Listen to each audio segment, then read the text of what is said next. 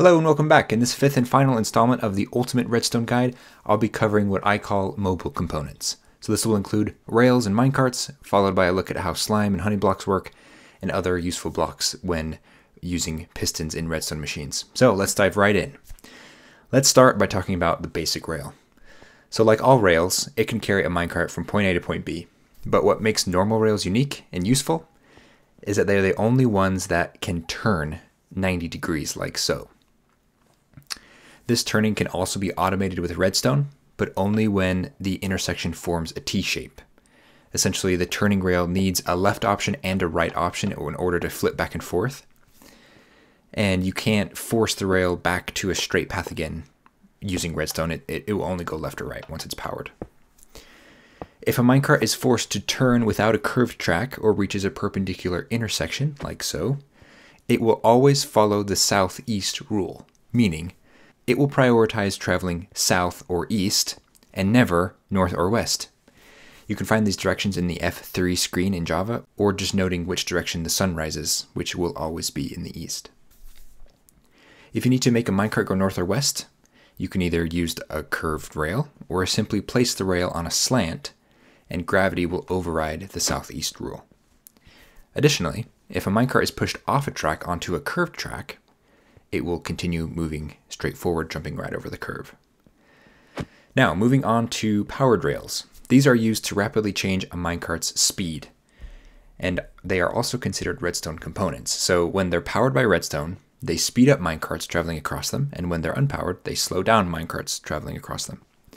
It usually only takes one or two unpowered rails to stop a minecart even at full speed. And this is also applicable to slants as well. Unpowered rails will stop minecarts even on slants. Gravity doesn't apply in this case.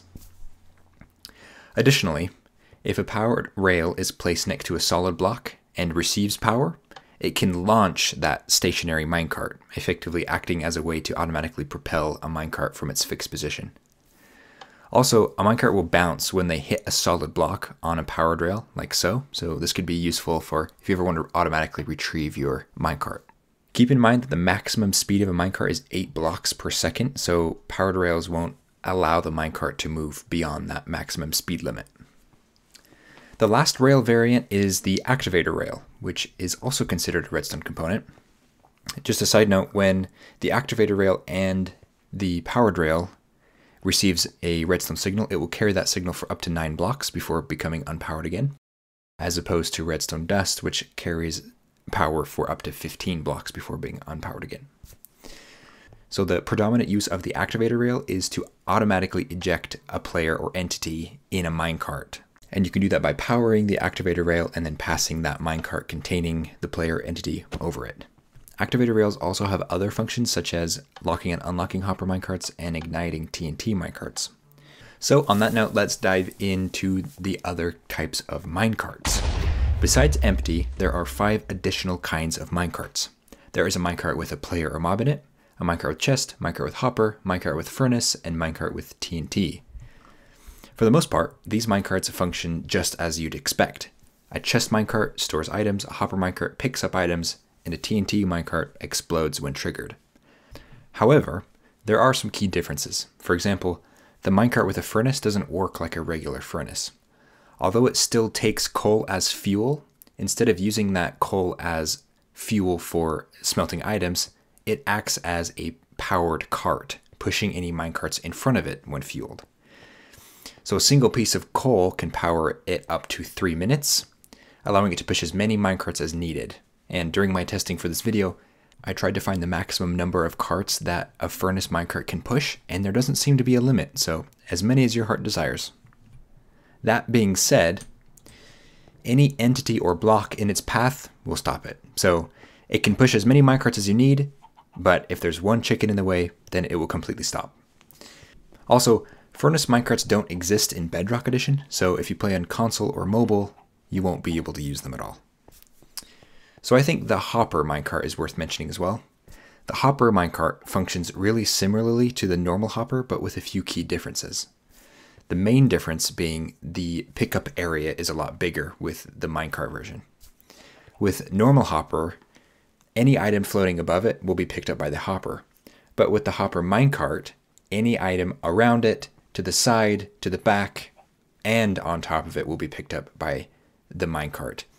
This also includes the area above the block above the minecart. So the hopper minecart can reach through the block and collect items floating on the block it's running below. So this can be really useful for things like bamboo farms and sugarcane farms, where you want an automatic collection system that runs directly under your farm, collecting every drop in the farm. As mentioned before, the hopper minecart can be toggled off if it is run over a powered activator rail. That's one of the uses of the activator rail. Another thing of note about minecarts is their weight. Each minecart has a different weight value, and this will affect their speed, or how far they're able to travel on their own without running over a powered rail again. For example, with the hopper and chest minecarts, the more items in their inventory, the heavier they become, which in turn makes them slower. All other minecart varieties also have different weight values, which influences how they move as well.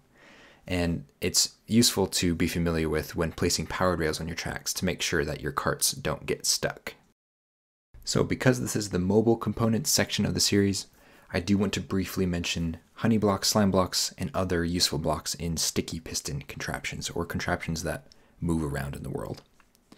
So as covered in the mechanism components video, sticky pistons can push and pull certain blocks. However, some blocks interact differently when used with sticky pistons. For example, slime and honey blocks stick to other blocks when moved. In fact, they can stick to almost all blocks in the game, except for themselves and notably glazed terracotta. It's worth mentioning that glazed terracotta is the only block that can be pushed by pistons, but doesn't stick to slime or honey blocks. On that note, there is a plethora of blocks that can't be pushed or pulled in Minecraft. Here's a list of those blocks. And depending on the version that you're playing, Java or Bedrock, here is a couple additional blocks that can be moved by pistons in one version and not the other. All right, that will wrap up the mobile components section, and with that, the entire series. I hope this helped you understand Redstone a little better. So thanks for watching, and I'll catch you in the next one. See ya.